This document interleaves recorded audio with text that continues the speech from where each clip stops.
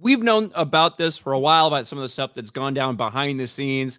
Gina Carano got absolutely railroaded by Disney and by Lucasfilm. It was wrong what they did to her. We've been talking about that for a long time, but a lot of people don't know some of the inside information about all the steps that led up to this. And with the South Park joining the Panderverse special, with everybody shitting on Kathleen Kennedy, everybody making fun of Kathleen Kennedy, it seemed like the appropriate time for Gina Carano to go full savage mode and actually retweet the Geeks and Gamers clip, the part of everybody blaming Kathleen Kennedy for why Disney movies all suck. Gina Carano went off on this. This is the part where KK demands any YouTubers get censored off YouTube for sharing and laughing at this hilarious episode. She'll have YouTube disable the thumbs down option because of the ratio.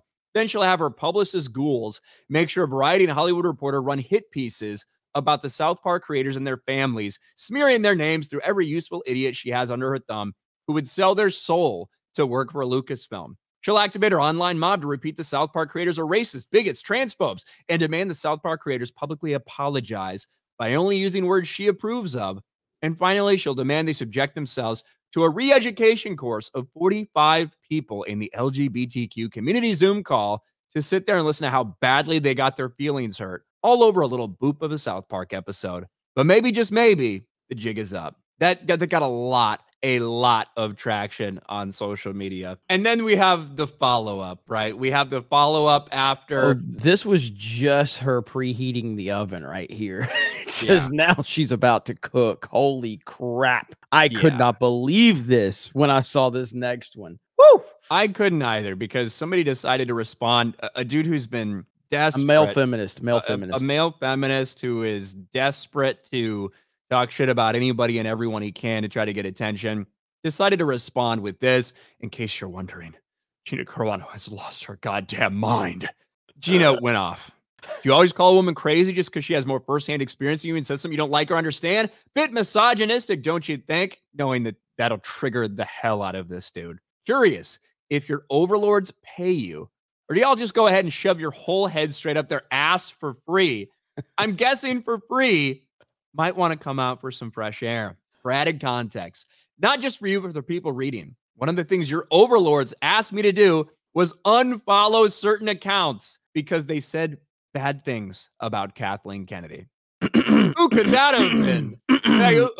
Who could that have been? I don't know. I can't think of any accounts. Who could it be, Ryan? Who could it be? I have no idea. It would just have to be an educated guess.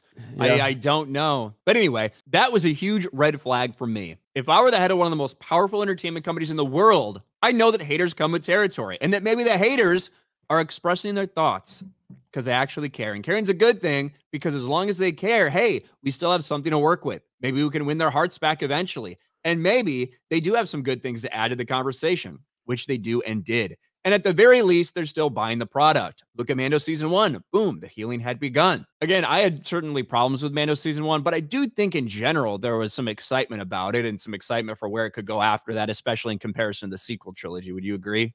Yes. Mando Season 1 reignited the fan base in a different way, and they could have built upon that. They just didn't. If you're a proper good leader, you learn how to embrace and communicate, not dictate and silence and demand your actors and directors unfollow and shame more than half of your fan base and the people who have stuck with the franchise for decades. Side note, don't say the Force is female, then allow only the men to express their political views online. Shout out Pedro Pascal. In fact, just drop the ridiculous phrase completely. One of the problems your overlords are now having is that they made a lot of people completely stop caring about one of the most beloved franchises in history, all by bullying, pushing aggressive agendas, and trying to silence the people criticizing them. How are they able to tell stories they don't understand when the ones they identify with are the Empire? They're literally trying to squash the little guys, the rebellion. No wonder the storytelling is struggling. They fired and dehumanized people like me who did nothing wrong, all to virtue signal to people like you, the yes men. But yes men, unfortunately for you and them, do not drive culture. Maybe they were banking on the kids picking up the slack, but one of the best things about this franchise is passing it from generation to generation to share. The competition's too high to throw out something as valuable as that. Why would one generation pass it on when you've disrespected and thrown them away? Your overlords tried to hide behind the two opposing fan bases fighting each other instead of taking responsibility. So they encourage the hate, all while virtue signaling they're standing up for minorities, but instead using them as a shield and a weapon. Funny enough, just how our government works. They think people will forget, and yes, maybe they will. But for this moment, they've heard the people's voice and it shook them. They're choosing to stick with the weak leadership who couldn't handle YouTubers saying mean things online, when all it would have taken some true leaders step in, take the reins, take some responsibility, stop discriminating, apologize about the things that have been done wrong, step completely out of politics, be truly inclusive, and they'd be back in business. Until then, they're stuck with you, the yes men, and their plummeting stock. God damn. I'm not saying I'm right on all fronts, but I'm open-hearted, refuse to discriminate based off powerful people telling me how to think and act. And if there was something I needed to apologize for, I would have in a heartbeat, but I didn't say or do anything wrong. People come to me daily and shake my hand and thank me for taking a stand, even people who think differently. One thing is true. Good leadership makes for a better world, leading to healthier and happier people and better opportunity. Look around. We're watching the devastating effects of what bad leadership can do worldwide. That is an evisceration, dude.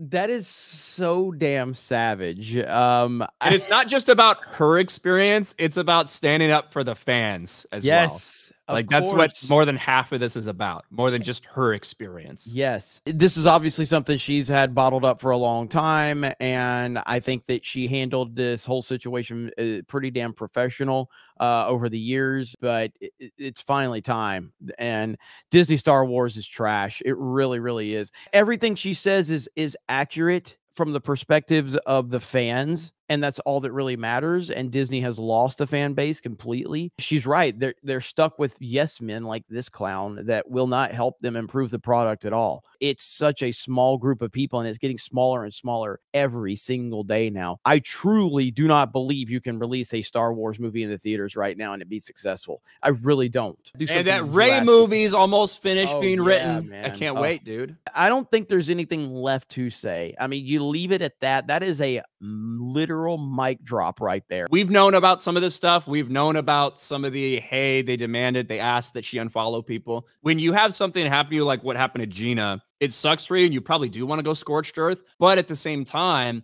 you have a lot of friends that are still working on that project. You don't want that. You don't want to like disrupt that. You don't want to make things hard or whatever. So I think she was pretty classy with everything that went down and that happened. And, you know, now that a couple of years have passed and it's clear that now everybody is on the same, that's why this thing happened for South Park. It wasn't because Kathleen Kennedy is like super relevant to talk about. It's because now she is almost unanimously seen as the biggest failure in the entertainment industry. Mm-hmm. Like with all the Star Wars stuff, with all the Indiana Jones stuff, everything. She's a catastrophic failure. Not even the media can defend her anymore at this point. That's why they used her to just go after time and time again in this, because unanimously that's how she's viewed. And I think it was just a perfect opportunity for Gina to get some stuff off her chest.